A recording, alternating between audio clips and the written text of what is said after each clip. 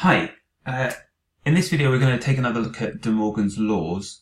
I'm going to work through some examples, talk through the processes, try and help you understand some methods to help you simplify some of the more complex expressions. I'm also going to show you some of the ways of proving that you have got the answer right, because I think this is one of the lovely kind of topics that you can actually test thoroughly to make sure that you understand it properly. Okay, so let's start off by creating an expression. Okay, so I'm going to use one that goes the not of A, or the let's do B and A. But let's do the not of that, and let's make it a little bit more complicated by knotting the lot. Okay. Now, what I want to do first of all in this case, when I'm looking at this kind of expression, the first thing I want to do is say, oh, I don't like these not gates. Let's remove those. So how can I remove those? Well, if we look at the pattern here of this A or B and A, it kind of looks a bit like the second law. Okay, so we want to remove the knots. Let's write this down. Remove the knots. And if we look at this pattern, we could say, okay, let's call this object. I want to choose a different color, and I'm using a piece of software that makes it kind of difficult to do sometimes. Let's go down here. Okay. Treat this here as one object and this here as another object. Let's call this object X and this one object Y.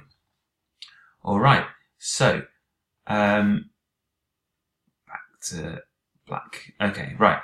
So this basically says, actually I probably want to keep this on red. This basically says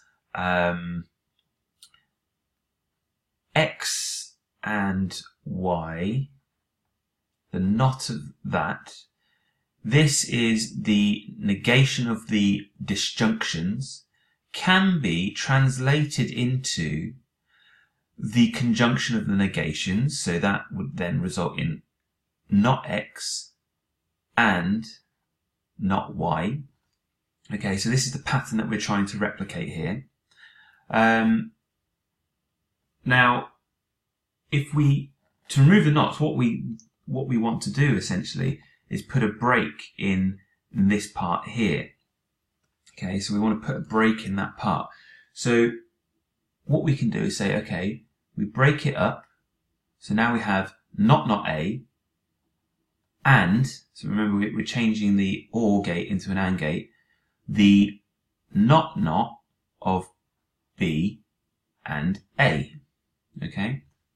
Now, to remove the knots, we can apply the, if we look down here under our distributive laws, we have not A equals A. Okay, so we can have the not A is equal to A, and we can apply it to this situation. So that means A will become, or not A will become A, and not B and A will become simply B and A. Now, if we look again at the associative laws this time, we can see that we can rewrite this expression A, B, C in any ways. And it's also the commutative laws. So A, B, B, A, we can rearrange this. So I'm going to apply two things. I'm going to apply the commutative and the associative laws. Okay, I'm going to apply both of these laws to this and rearrange this so it says A, B. Now, we take a look back at this this table, these laws, which you really need to memorize. A plus A equals A. Okay, so now we're going to apply a distributive law here of A plus A equals A, thus resulting in A, B.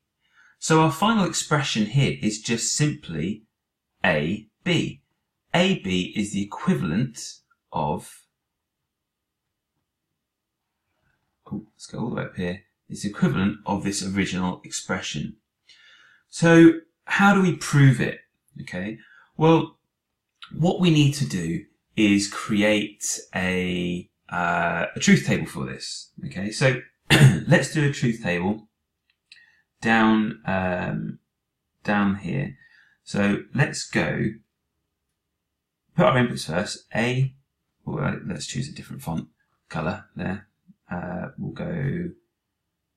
Let's go blue.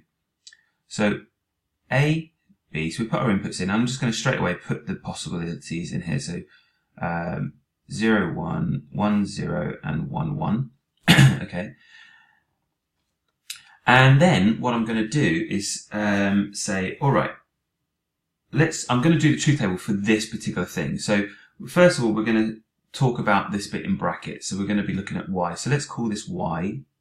So y is equal to the not of b and a, or let's go a and b.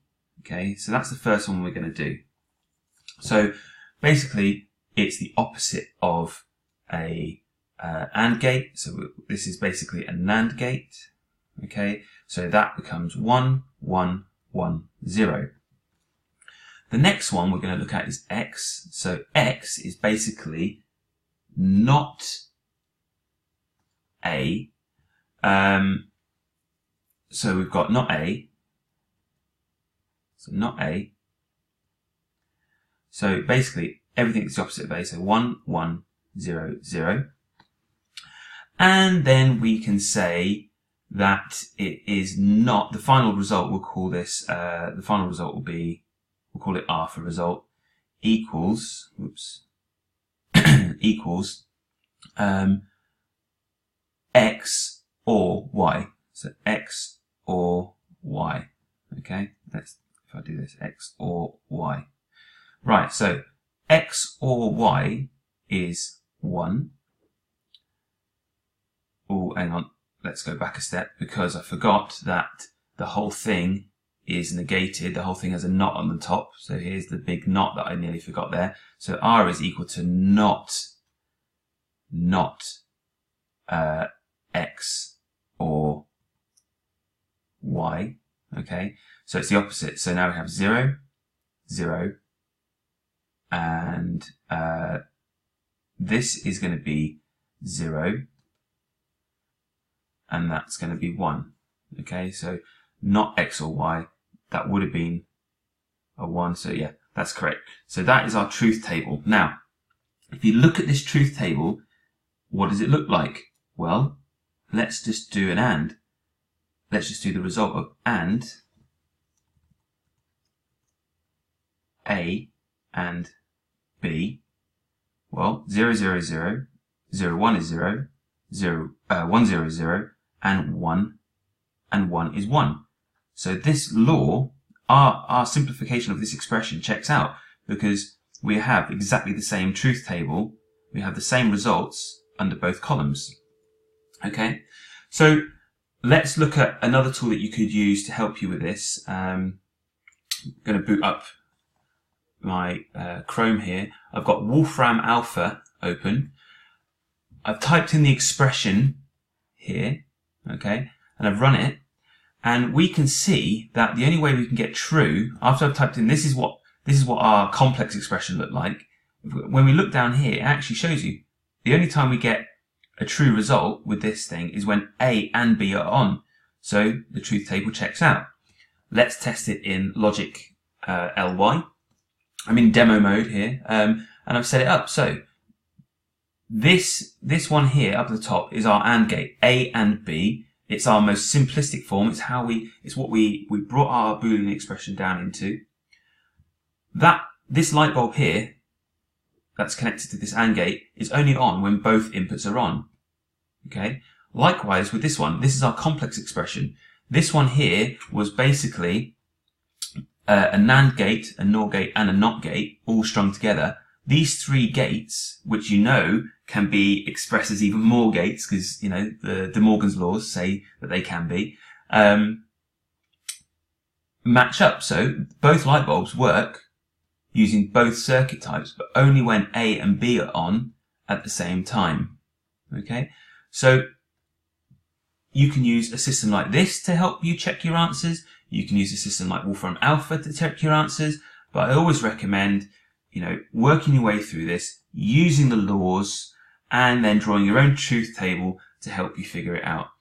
So that's one of the examples. I'll stop this video here so you can work through that one, and I'll keep posting up some examples for you guys to follow along and try out.